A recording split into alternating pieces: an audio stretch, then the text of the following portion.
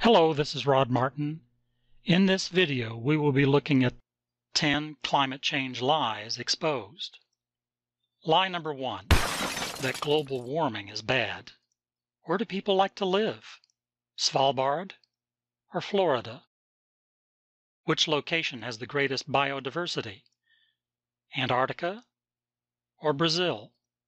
Lie number 2, that man-made CO2 is the cause of global warming. The modern warming period is one of a series of warming periods Earth has experienced roughly every 1,000 years. The sun rises every day. To take any one day and blame the rising sun on man is crazy, so why should we blame man for one of nearly a dozen warming periods? Lie number 3, that global warming causes extreme weather like hurricanes and tornadoes. The evidence doesn't show this. Here's the graph of hurricane counts showing a 42-year downtrend. And here's a graph from NOAA showing a near 60-year downtrend in strong tornadoes. Ask yourself, what causes wind to blow? It's not heat. Venus has plenty of heat and zero wind. Wind blows because of temperature differences. Global warming will reduce the temperature difference between the poles and the equator, reducing storms. Global cooling is the bad guy on stormy winds. Lie number 4, that global warming causes droughts. Ask yourself how land ever gets water. Water in the ocean is warmed so that it evaporates, and all that water vapor forms clouds and possibly rain. If you cool the oceans, less evaporation happens. So saying global warming causes droughts is like saying food causes starvation. That's nuts. Droughts will always happen. It's a normal part of nature. If you want more droughts, then order up some global cooling. That's your villain. Lie number 5, that our current warmth is unusual. We currently live in an ice age interglacial called the Holocene. So long as those two little white things persist at the poles, we live in a climate controlled by that ice. Most of Earth's history has been far warmer than today. Here's a graph of the last few billion years of temperature. Lie number 6, that our current level of CO2 is unusual. We currently live in a period of CO2 starvation. The average carbon dioxide level for the last few hundred million years was something like 1,600 parts per million, 4 times our current level.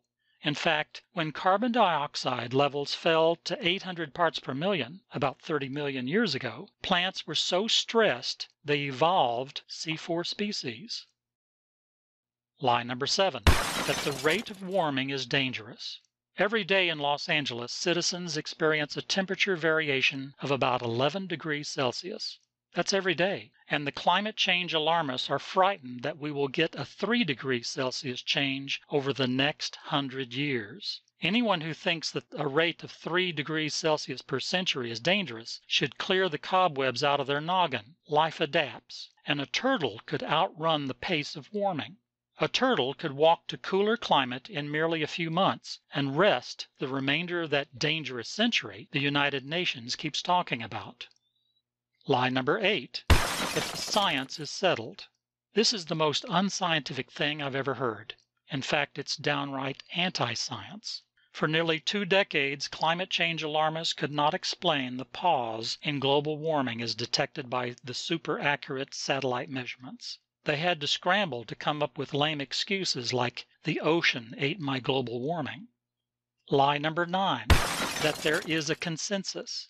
When a researcher like Cook et al. In Australia tosses out most of their data and then takes the percentage of what remains as their consensus, that's fraud. You don't throw out most of your data to find the right percentage. That's not merely anti-science, that's scientific fraud.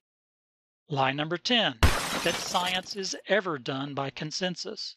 The notion of scientific consensus is an oxymoron, a self-contradictory phrase. Consensus means popularity, and voting has nothing to do with science. Bonus. Lie number 11, that climate change is dangerous and must be stopped.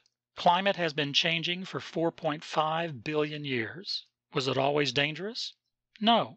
Global warming made civilization possible. Without it, farming would never have taken hold because there would have been too little rain and too many droughts.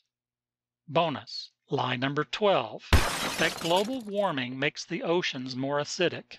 First of all, the oceans are alkaline, so you can't make more acidic what is not acidic in the first place.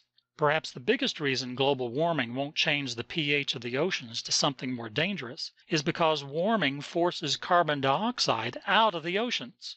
This is the secret behind Al Gore's big graph in his inconvenient film. He lied too. He implied that CO2 forced temperatures up, but it was the other way around. Warming caused by nature forced great volumes of CO2 out of the oceans.